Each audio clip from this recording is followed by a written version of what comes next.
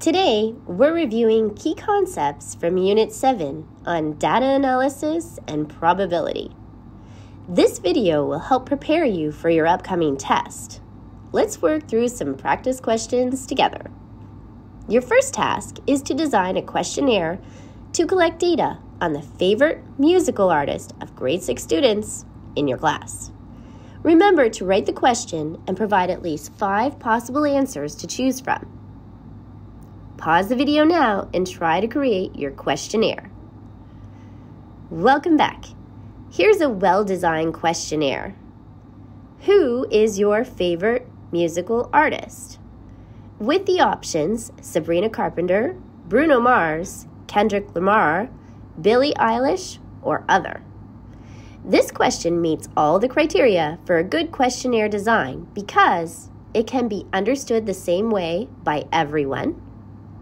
It's not biased toward any particular answer, and there's a choice for everyone with the other option included.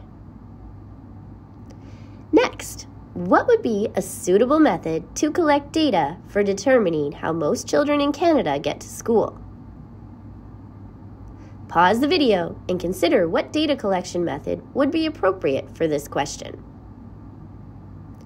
The answer is to use databases with information from school boards across the country or Statistics Canada. Large-scale surveys where data is collected from across the country would also be a suitable method. Next, what would be a suitable method to collect data on how many jumping jacks you can do in 1 minute? Pause the video and think about which data collection method would work best. Welcome back. A suitable method would be to conduct an experiment. You could set a timer for 60 seconds, count how many jumping jacks you complete in that time, repeat the experiment multiple times to ensure accuracy, and also have multiple people try it to gather a good sample size. This is perfect for an experiment because it involves a direct measurement that you can observe and count in a controlled setting. Next, Carson has a new puppy. He weighs the puppy at the end of each month. Use the table of values to construct a graph to display the data. The table of values is divided into month and mass in kilograms. Under month, there are the numbers listed 1 through 8. And under the mass in kilograms, the mass varies from 2 to 10. So pause the video and try creating your graph using the data table. For this question, you need to create a line graph because you're showing how the puppy's weight changes over time. Your graph should include a clear title like Puppy's Growth over 8 months, properly labeled x-axis, where it should say month, and the y-axis, where you should have it say mass in kilograms, an appropriate scale for both axes, correctly plotted points, and straight line segments joining the points. We use a line graph here because this is continuous data. The puppy's weight changes continuously over time, not just at the moments it was measured. The line helps us visualize the growth trend. The next question is on theoretical probability. Ethan places 4 blue, 5 green, 2 pink, and 3 purple balls in a container. What is the theoretical probability of picking each color? Pause the video and calculate the probabilities. To find theoretical probability, we use the formula probability equals number of favorable outcomes divided by total number of possible outcomes. So first, let's count the total number of balls. 4 plus 5 plus 2 plus 3 equals 14 balls. Now we can calculate the probability for each color. For blue, the answer is 4 over 14. Because there are 4 blue balls out of a total of 14 balls. For green, it's 5 over 14 pink 2 over 14, and purple 3 over 14.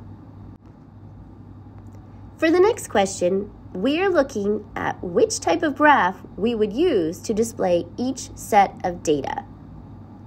The first one is the favorite streaming services of our class.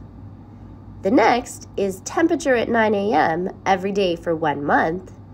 And the third one is the number of students that attended our school from 2020 to 2025.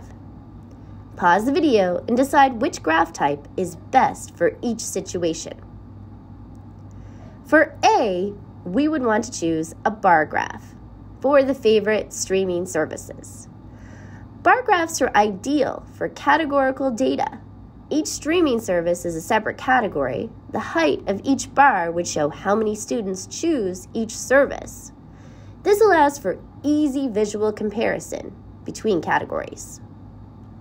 For B, we would want to choose a line graph for daily temperature readings. Line graphs are perfect for showing trends over time. Temperature is continuous data that changes from day to day. The line helps visualize patterns and fluctuations in temperature, and you can easily spot warming or cooling trends. The third one, the number of students that attended our school from 2020 to 2025, we would want to use a series of points. So we would plot the ordered pairs, but only part of the data here would be continuous, so that is why we also only plot the points and have a series of points graph.